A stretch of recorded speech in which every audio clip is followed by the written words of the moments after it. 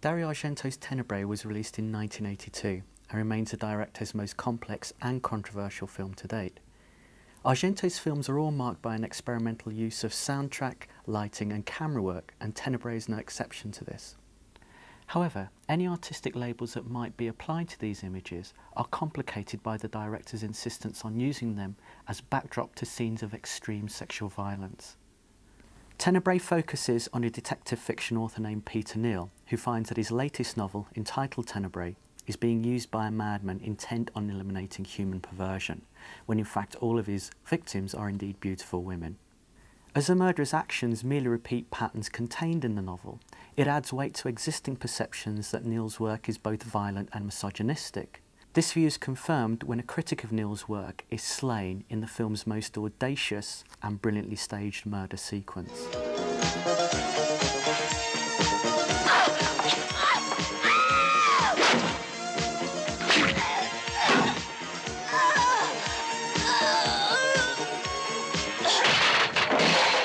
Although his close connections to the killings makes Neal a key suspect, he is initially discounted when his own life is threatened. As the bodies mount, a number of potential suspects emerge for the police investigation, which is headed by Inspector Giovanni of the Rome Homicide Squad.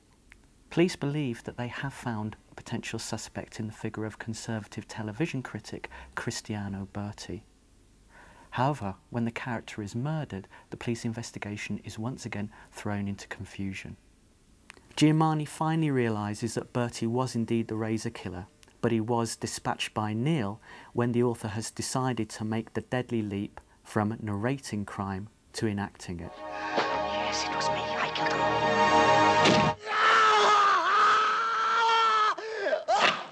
him. Oh.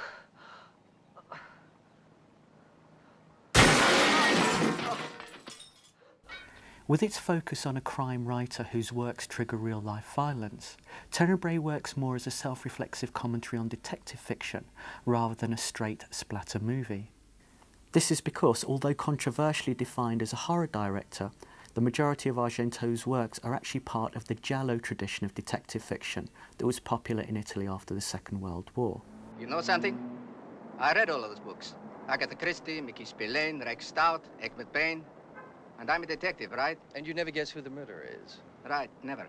Although initially a literary genre, the giallo became synonymous with a series of 70s films outlining the fate of amateur detectives who found themselves compromised by their involvement in violent or sexual crimes. Maitland McDonough has defined Tenebrae as the giallo to end all giallo, by which she means a thriller which takes as its very subject matter the traits and traditions on which the giallo format is based. This is clearly seen throughout the film, which is dominated by Peter Neal's attempts to solve very real crimes by casting allusions to the methods of fictional deduction offered by writers such as Conan Doyle. You know, there's a sentence in a Conan Doyle book. When you have eliminated the impossible, whatever remains, however improbable, must be the truth. The boundaries of murder investigation and literary detection are further eroded when Inspector Giovanni abandons normal criminal procedure in order to plot a solution using Neal's fictional methods. Much to the dismay of critics, Tenebrae's constant references to writers such as Conan Doyle fail to give the film the tightly plotted modes of deduction that such references imply.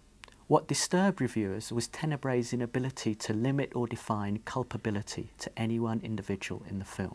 Indeed, with its endless shifting of Peter Neal between the various positions of suspect, victim and murderer, Tenebrae offers an example of what Franco Moretti has defined as the nightmare of detective fiction. Namely, this is the featureless, de-individualised crime that anyone could have done because at this point everyone is the same. Although the film reveals Neal's psychotic status, its final scenes fail to fully isolate him as the only remaining killer at large. In so doing, the film also complicates the role of the detective as the agent traditionally responsible for bringing order to such narratives. Writing in the book The Doomed Detective, Stefano Tani has argued that the positions of giallo detective and classical English investigators such as Sherlock Holmes are essentially incompatible. This reflects the fact that detective fiction was essentially a late import to Italy. Although the printing of the collection I Libri Gialli in 1929 established an interest in the principles of British detection, it also produced a format based on parody and hybridity in the Italian writers who emulated its form. The Hound of the Baskervilles. Yes. The subversion of the rational tendencies of the classical English detective, often for comical effect, indicates the essential foreignness of the genre, and it's seen with a literal importing of Argento's amateur detectives. Characteristically, these are English or American writers or musicians who arrive in Rome after having experienced some form of alienation, only to find themselves violently at odds with their new environment. Although these characters attempt to model themselves on detectives such as Holmes, they essentially lack the moral separation required to bring an orderly resolution to the crimes that they are involved in. Rather, this style of detection centres on the figure of the paranoid, alienated seeker that Todd French has identified as the typical Argento investigator. Their position marks a form of moral involvement, either through a direct link to the crime, as in the case of Peter Neal, or by inadvertently witnessing a crime and subsequently adopting the role of detective in order to satisfy certain intellectual vanities. This latter position was initiated by Sam Dalmas in Argento's first film, The Bird with the Crystal Plumage. While walking past a gallery one night, Dalmas witnesses a violent assault against a woman, enacted by an unidentified aggressor. Becoming trapped in the glass doors at the front of the gallery, Dalmas is discovered by the police, who initially believe he is responsible for a series of sexual killings occurring in the city. As a result, Dalmas is forced to adopt the role of detective in order to clear his name. Although it is possible for the methods and actions of classical English detection to be present in an Argento film, they must always exist at its margins, beyond the spheres of sexuality and death that these films detail. In The Bird with the Crystal Plumage, this role is fulfilled by Inspector Morosini, who first views Dalmas as a suspect before exploiting his status as future victim in order to trap a killer.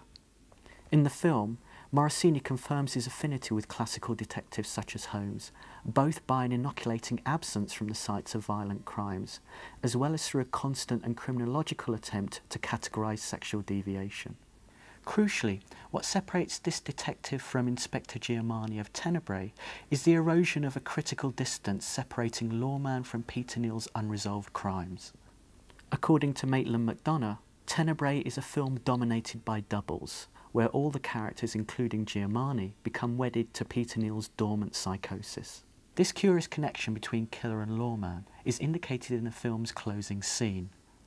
Here, Argento frames Neal behind the policeman in a startling shot, and this seems to suggest that the two characters share the same body and even the same skin.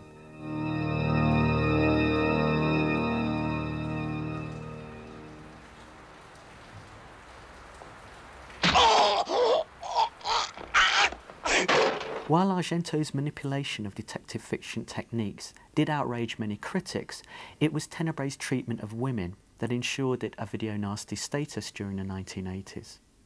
In his visualisation of the Razor Killers campaign, Argento is here responsible for some of the most shocking cinematic murders of the decade. The film begins with the murder of a female shoplifter who is choked to death on the very pages of Tenebrae she was stolen from a department store. As the film unwinds, the murder sequences become more elaborate and the female suffering more fetishised.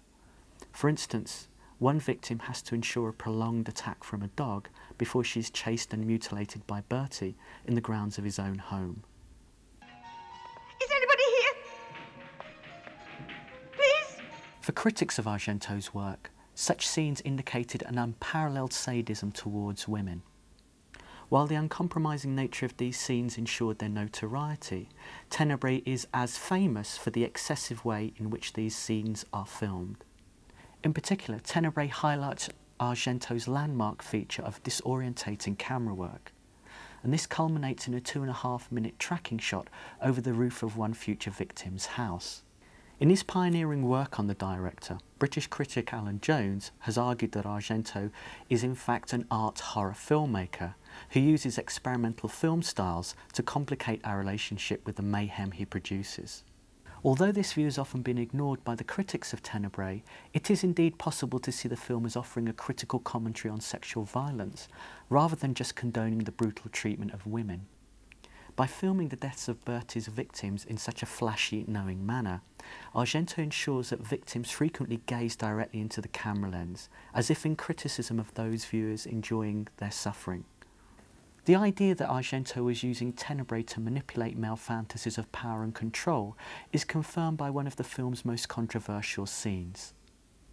In this sequence, a young semi-naked woman strips before a group of assembled men, and then is beaten by one of her lovers.